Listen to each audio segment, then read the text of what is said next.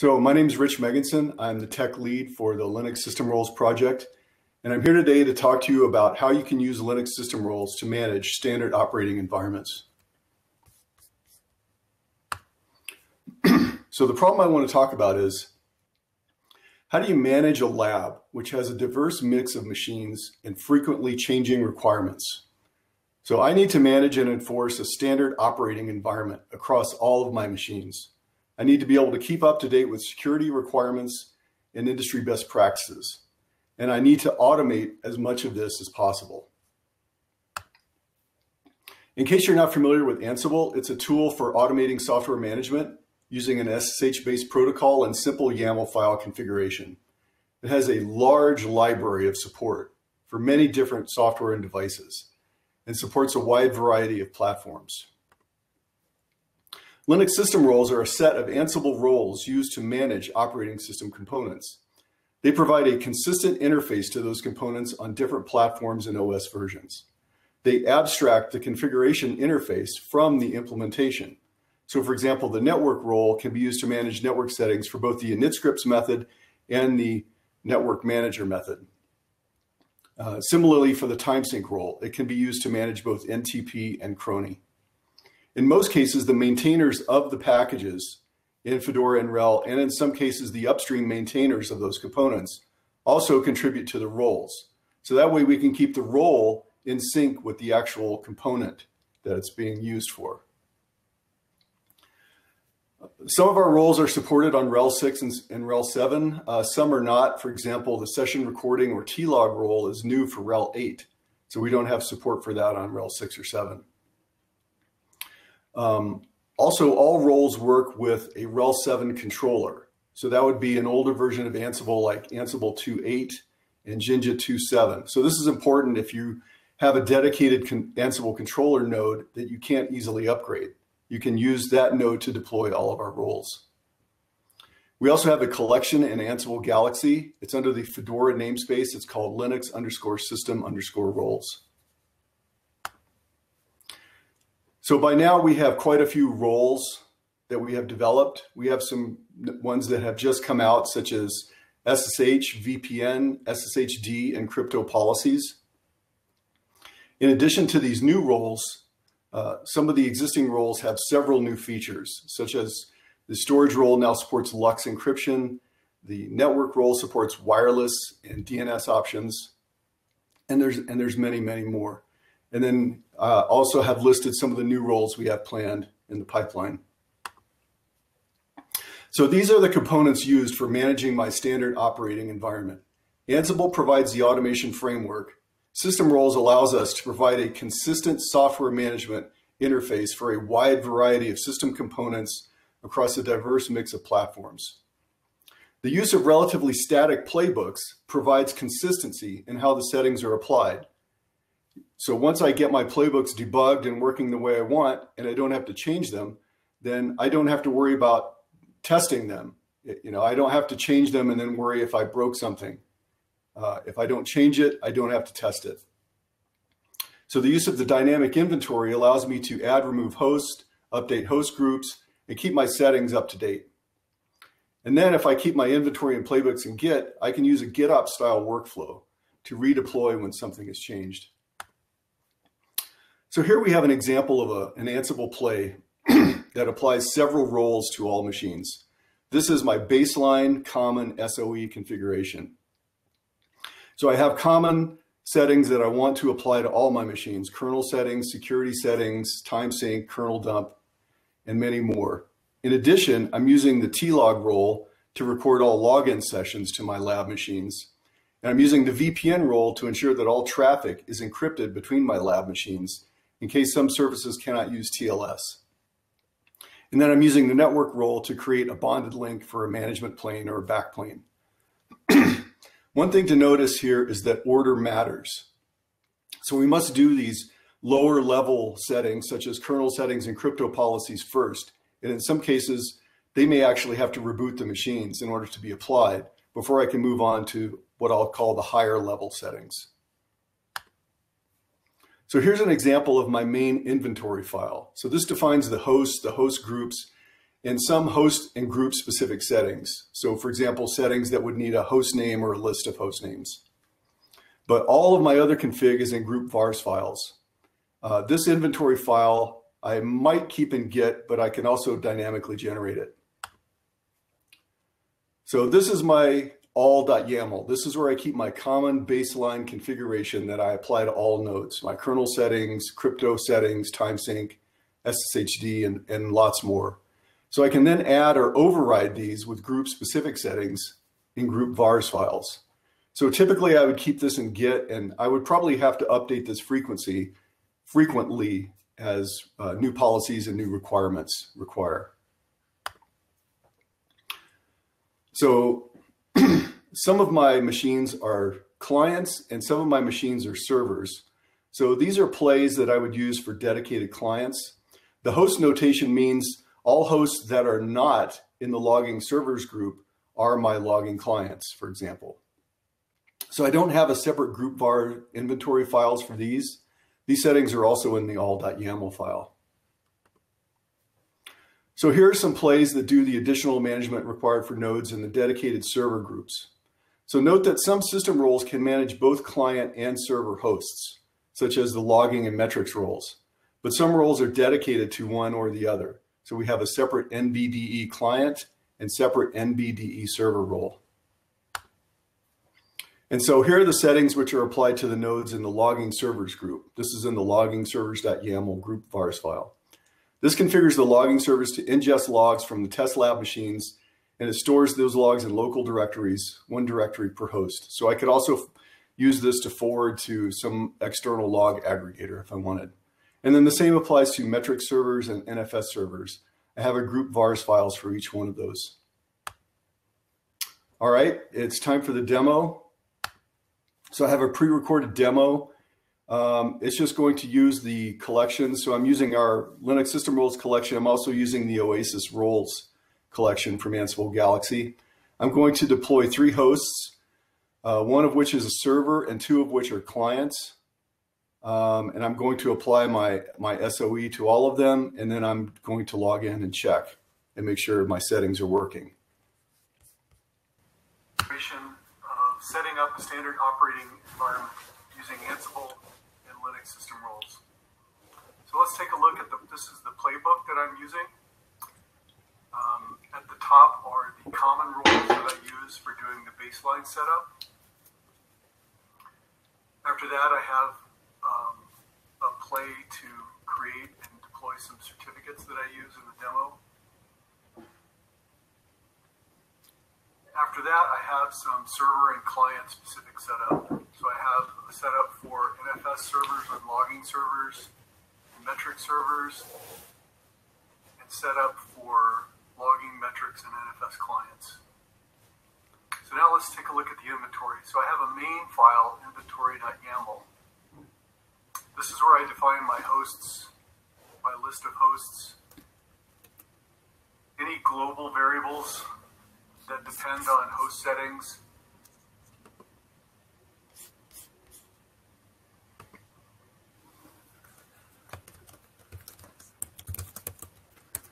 And this is where I define like groups.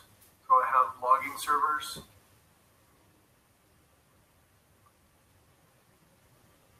I have a group of metric servers. And I do have one variable defined here, which is the metrics client hosts. And then I have my NFS servers. And I have my storage data volume that I use on my NFS servers. So now let's take a look at the group vars.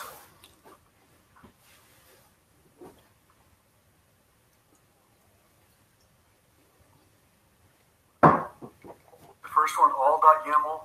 This is the configuration for all hosts. This is my baseline configuration where I define kernel settings, crypto policy, firewall, timesync.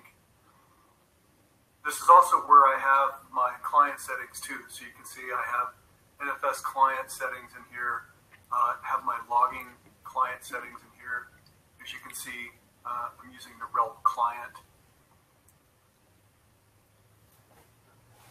And I have my network connections defined at the bottom here as well.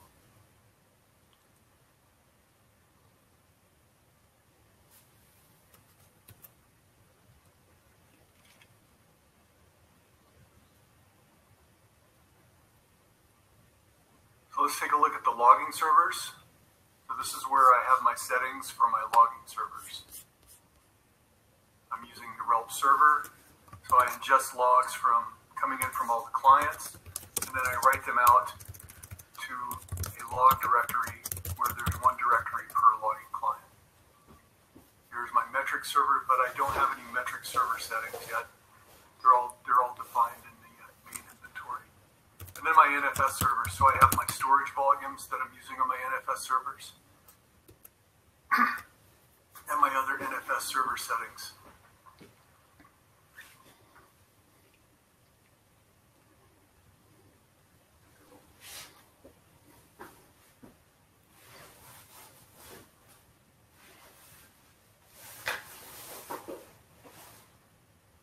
So now let's run the playbook. So there goes the playbook.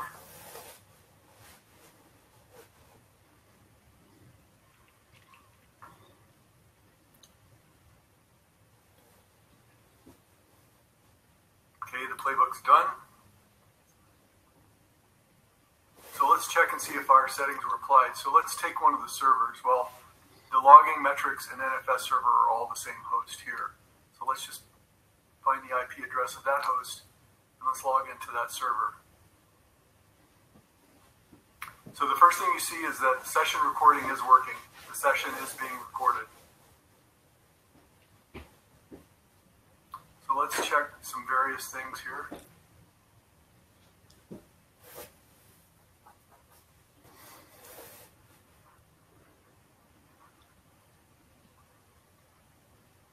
So let's check and see if our NFS exports are working. So export FS reports the data volume is being shared. Let's check our exports file. That looks correct. There's the data volume. Now let's check our VPN IPsec traffic.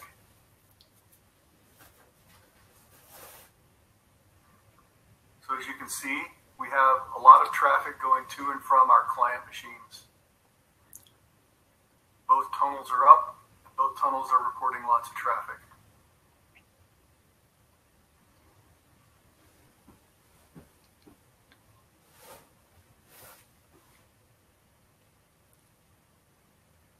Now let's check our log aggregation to see if our log aggregation is working.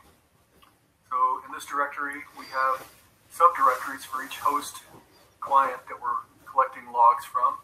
So let's take a look and see what the logs look like from one of our clients. As you can see, there are a lot of logs here from our client. This is broken down by, I believe, the systemd service, but you can break them down however you'd like. Now let's check and see if our metrics server settings were applied. We should have a subdirectory here for each one of the clients. And there they are.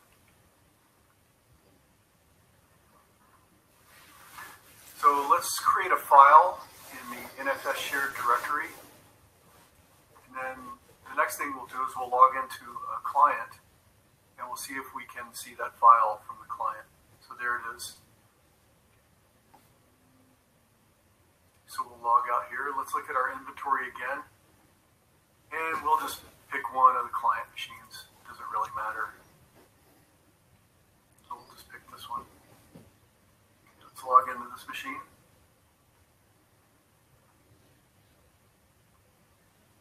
Our session here is also being recorded.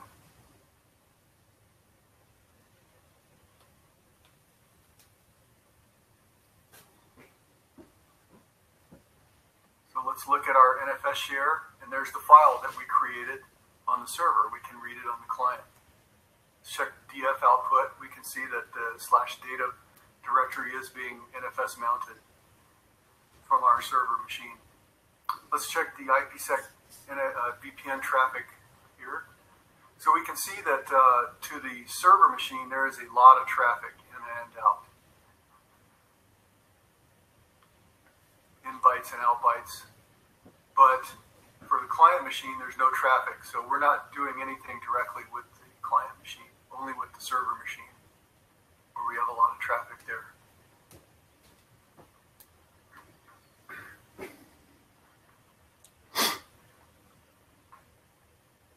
So now let's create a file in the NFS share.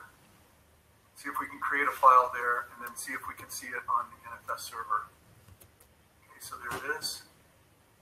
All right. Okay, let's log back into the server machine.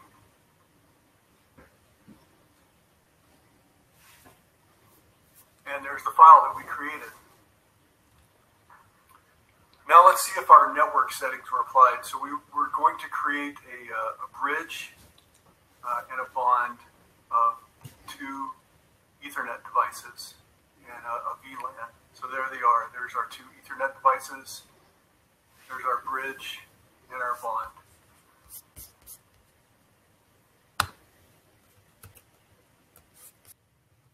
Okay. Demo is done. So here's some links to documentation and references. So there's our landing page. There's our Ansible Galaxy page for our collection. And there's some other information. And I'll have the links to this demo posted pretty soon with the other links to the other demos. Please provide us feedback. We'd love to hear what you have to say. There's a link to our IRC, our email. You can file issues at that link on our GitHub landing page. Or you can file issues and pull requests. Each role has an individual repo under our GitHub organization. You can file issues there as well. And let us know. All right, thank you very much. Thank you, Richard, for your talk. We have some questions here, so if you could please go to them. Okay. Sure. That's under Q&A. Oh, okay.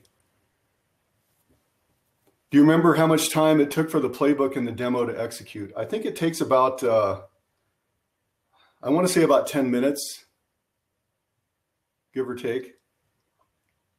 Let's see. Is the demo session code available on GitHub? Yes, it's available under RichM on GitHub under my RichM user account. It's called DevConf.2021. I need to clean it up a little bit, and then I'll publish it under the Linux System Roles landing page somewhere where we have our other demos.